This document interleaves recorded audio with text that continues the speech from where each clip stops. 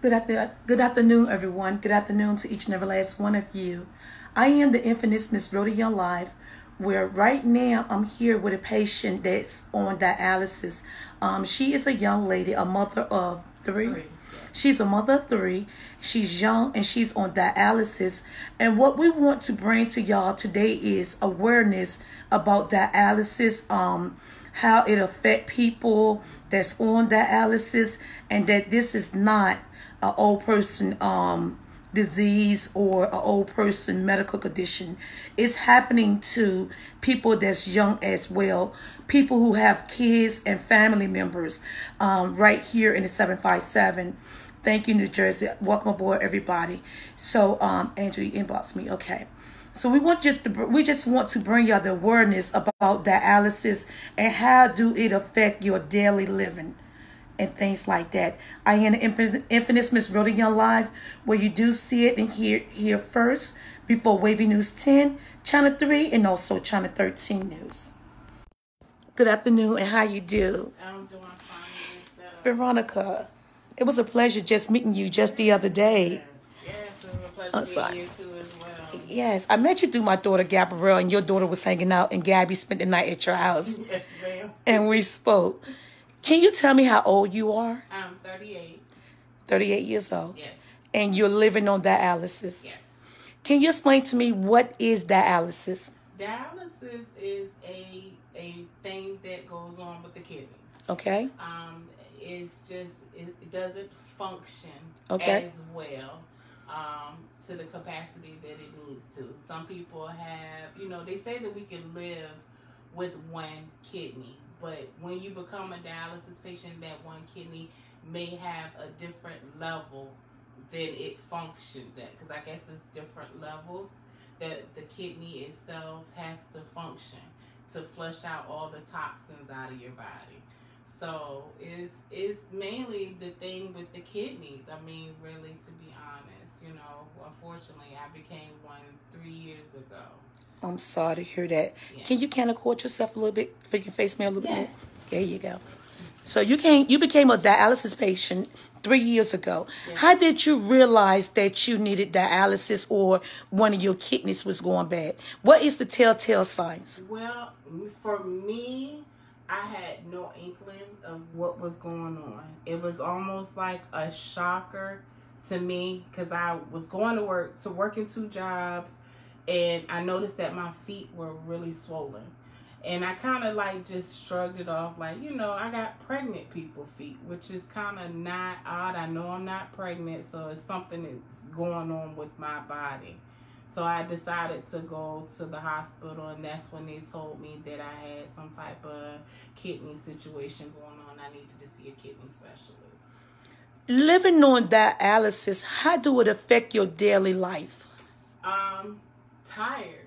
Some days I could be really, really tired. Sometimes I could be okay. For me, I think I normally have a good logist of on a dialysis day, I could come home, cook, make sure the homework is done with the kids and stuff like that because I have children, younger children. How old are your kids? 17, 9, and I just had a son a year ago. He turned a year November 27th of this year.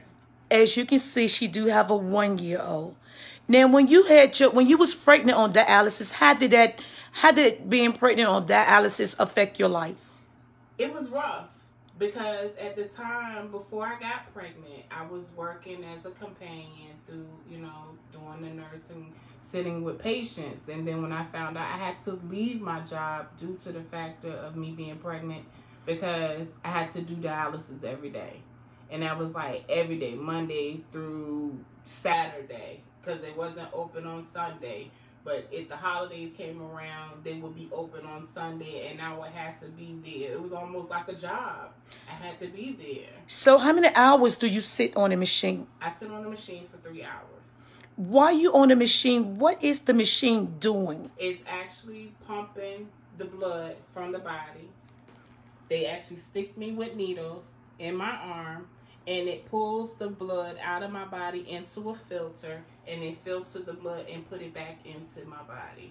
So it's being filtered. All your good, bad, everything is going in this filter. to actually get fluid, any toxins, to help the kidneys itself to kind of relieve it from having to do so much work. Can we see your arm again? Yes. Okay, this is your arm, and all this come from dialysis. Yep. So, when did your arm, did they call it balloon veins, or what do they call it? It's a major artery. So what they do is, when you first go in, they actually do surgery, which they cut inside the arm itself and connect the two major arteries right in there. And then once you start dialysis, they stick you within that area where the vein is, so you can get a good treatment. Let me see it again, please. I noticed that after a time, because when I was driving the city transit, you don't start off with your arm blown up like that. Mm-mm. After time, it causes your arm to blow like that.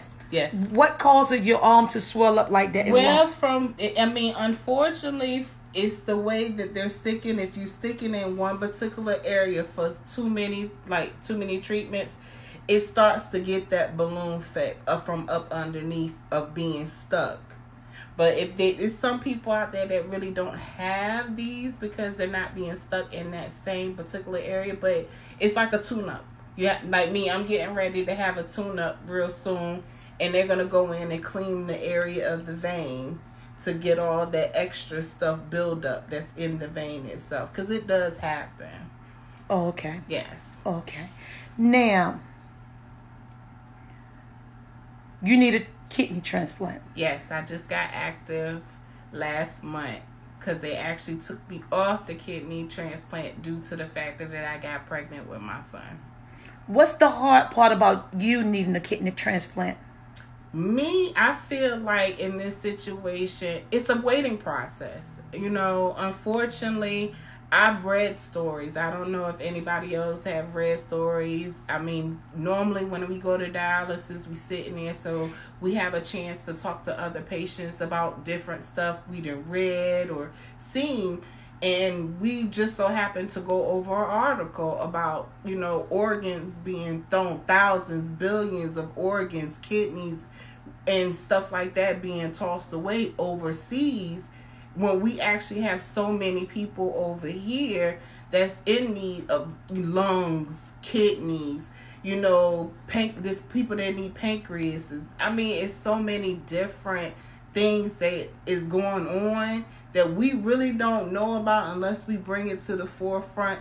So when I seen that article and a couple of nurses and patients, we had this conversation. We like, it's so many of us that need kidneys and they're throwing them away like trash. It was like heart-wrenching because, that could be us, speeding up the process.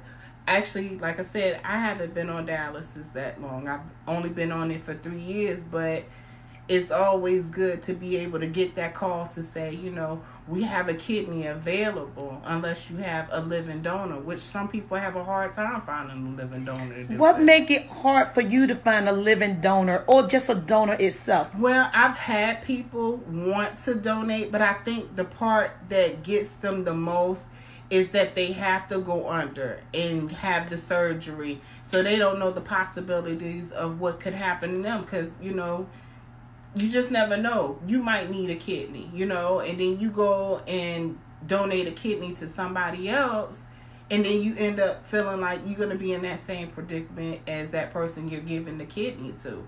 And they really do a lot of these, like I said, the kidney transplant, they definitely make sure that you in the great standing to be able to donate a kidney to someone like myself, But what I was trying to get to, your blood type for your kidney, makes it a little harder for you. Yeah, it does. It really does. Why is that? I am type A, which is not A positive, actually. I'm A positive, which is not a rare, blood type. It's people that are out there that's A positive, A negative, B positive. But majority of people are actually O positive. So it makes it more easier for somebody that is O positive to get a kidney a lot quicker.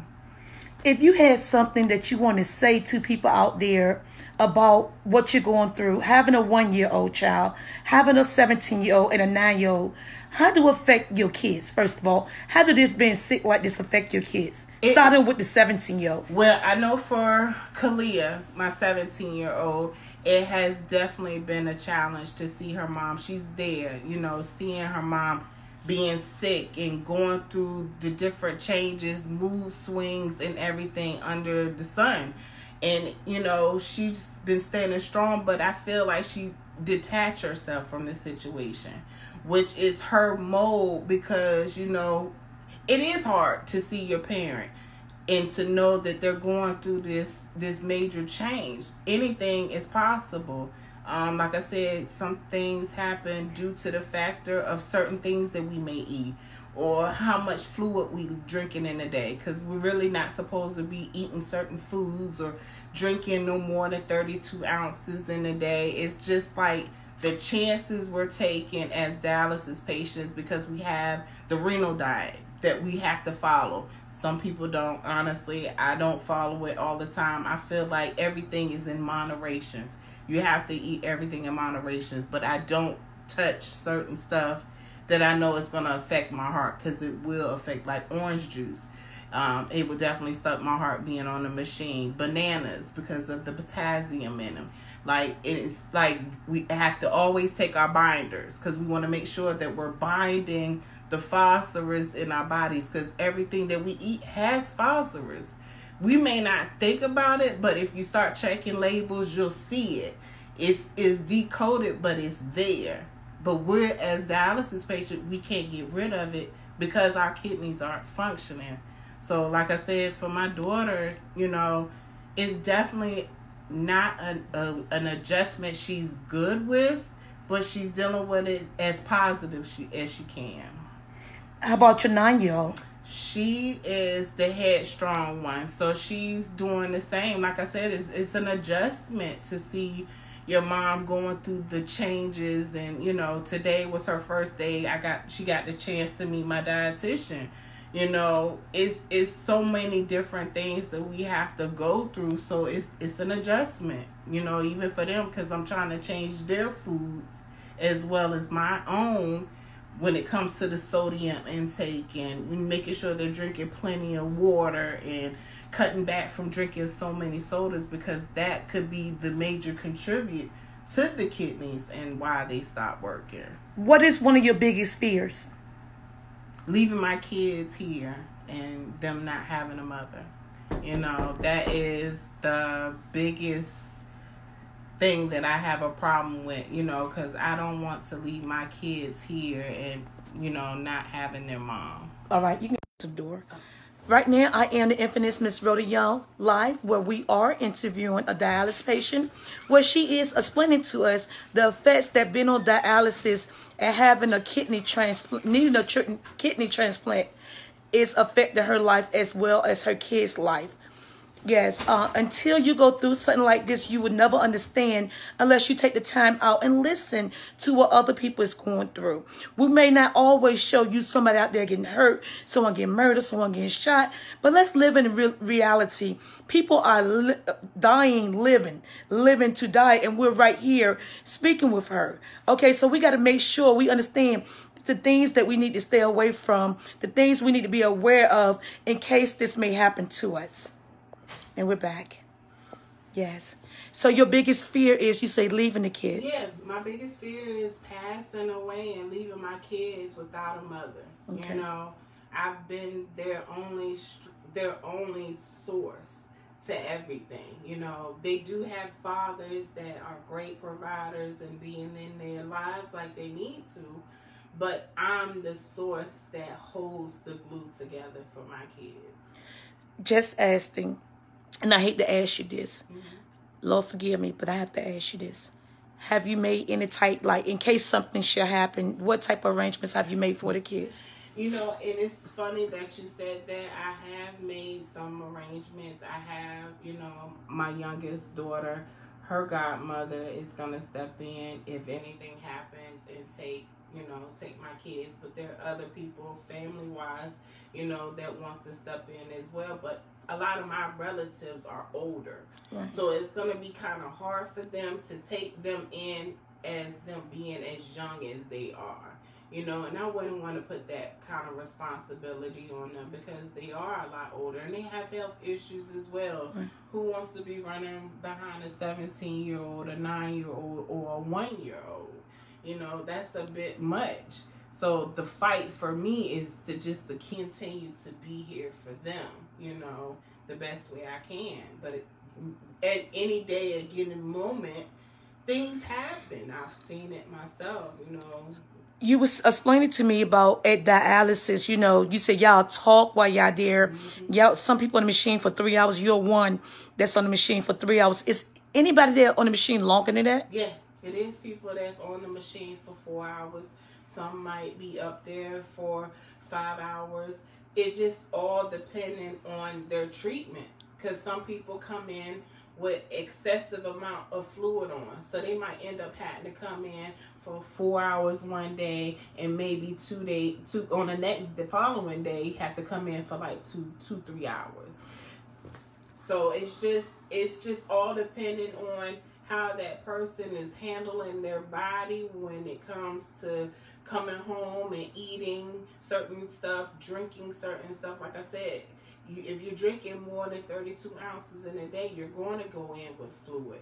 So being on dialysis, you can't take in no more than 32 ounces of fluid a day? Well, they want us to just drink 32 ounces in a day, but that's not consuming food because you have to think about it. Lettuce is a water. If you drink, like, you don't have to drink your liquids. You could be eating your liquids. Like certain lettuces, like I said, lettuce is one. There's certain fruits that's like watermelon. Watermelon is water. So you're pulling and eating that stuff and it's putting more on you. So when you go to dialysis, they have to pull that stuff off and it's hard on the heart itself. So that's why they tell us to make sure to, you know, stay within the 32 as much as possible. Wow. That's deep, y'all. That's really deep. So after the dialysis, life still regulates your life throughout your whole day. Yeah. Everything you do is based around your dialysis. Yes. Yes. If it was something that you wanted to tell people out there, what would you tell them about taking care of their health and their body? My thing to people that's not even on dialysis, I would tell people, take care of yourself. Drink your waters. If you're going to drink sodas, kind of monitor yourself with the sodas because they're not good. Juices and stuff like that, they're not as good as we think they are. So it's just changing your eating habits, cutting back on your sodium, making sure you're doing some type of exercise. It don't have to be like hardcore exercise. It could just be walking from down the street back to the other part of the street. Just mainly just keeping yourself active and knowing your body. Because your body will tell you if there is something going on with you physically. So just be alarmed and make sure that you following doctor's appointments. You know, it's hard if you don't have insurance, but, you know, even if you just get in tune with yourself, you will know that there are things going on. So you could be able to at least kind of stop it. Sometimes it's just something that happens, you know. How important is it that we all check the box on our driver license for donors? It's actually good to actually do that. But with so much stuff going on, with the, you know, people coming up missing and organs being missing, they tell you, well, you don't do that, do that. I think that it's a positive thing to do it. You know, because we need to know those things. You know, things do happen, and you know, like I said, I'm a kidney donor. I need a kidney. So with me needing a kidney, you know, it would be a blessing in itself to find out, hey, you know, somebody just recently got into an accident and they're a donor. You know what I'm saying? So they're able to donate to somebody else. You know, it's a gift. It's definitely a gift. Right. It's a sad story that we're speaking on today. And it was something else I wanted to ask you. So you are A positive. Yes. So you're reaching out right now. Somebody said something about money. No, the gift of life is not money. You can't monetize that. What she's saying is If it's anybody out there with an A+ kidney and you like to donate one, she's here and she needs one as well. And if you have not checked the donor box on your driver license, it's good because it's people out here like herself that can use, you know, a kidney or maybe an eye or a liver, anything, you know, instead of just letting it go to waste, because people have families out here. And we are praying that nothing happened to no one in order for her to be blessed with a kidney. But if you out there, you have a kidney or you want to donate to her and you're A+, please make it possible.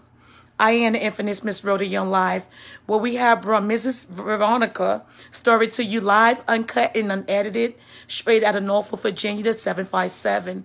And when I posted this story that we was going to do this story on yesterday, so many people hit me in their inbox and say, I am a dialysis patient too, young with 6 kids. I live in South Carolina. I'm a dialysis patient as well. I live in Norfolk, Virginia, and I'm young with 3 kids. So there's a lot of women out here that is on dialysis and men that need our help out here.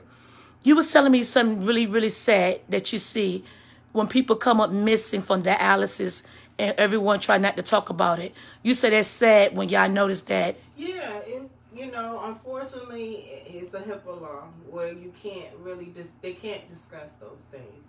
I feel like when we go to dialysis, we're one big family. So we are so in tune because we are there for so many hours and we able to build those relationships with other people. It's one big family. So when you stop seeing people come in for your treatments, it's like, what happened, you know? But they're not able to tell us. Now, if we look it up and just so happen to find it, or one of their relatives is real close to us and notifies us and let us know that that person passed, it's like heart-wrenching because we're one big family, you know? But unfortunately, that's what happens with dialysis patients. You know, some people just give up the fight, you know, because they're hurting from internally to heart situations to, you know, the drive is not there anymore. I mean, we can stay prayed up and ask, you know, God to get us through it. But emotionally, it's stress, you know, because we're sitting on those machines and they are filtering our bodies. And sometimes we're just so tired and so drained that it's a bit much, you know. But I tell people, don't give up. It's not a deathbed. Don't give up on the lifestyle, you know. So I feel like just continue to keep fighting, continue to keep praying, continue to build up a support system, even if you don't have it in your friends and family. The people you're sitting with at dialysis, build a relationship with them. They are your biggest supporters as well. So, and realize that dialysis is serious and it's painful. Yeah, it's very painful because you're not able to work now. No, unfortunately, I can, but it'll take away from what I got, you know, because I do have a 1-year-old. So me going out there and trying to do dialysis, that is a bit much, you know, because I'll be tired and drained from a job, then have to come home from dialysis and then have to deal with kids. It's a combining of too much. So I have to have a great support system, you know. Unfortunately, you know, I'm used to bringing in a lot of money. I was working 2 jobs, you know, becoming a dialysis patient. Someone want to know, do you know the Lord Jesus Christ as your personal Savior? Yes. And do you have a relationship with Him? Oh, yes, most definitely. Someone say, keep praying. God gonna cover you. Yes, ma'am. Someone else out there say, if anybody out there with an O+ or O positive kidney, they need one as well. You got prayers coming from North Carolina. Thank you. Someone said, I think you can O+, A+, B+, AB+. There's a lot of people out there praying for you right now and asking you to keep your head up, and you're not alone. They're praying for you as well as I'm praying for you. Cindy say amen. Amen mean to agree. Someone say, Tracy say, stay strong, sister. Tammy said, yes, I really understand what you're saying. My mother did it for 10 years. God bless you. Keep your head up. South Carolina said, we're praying for you. Thank you.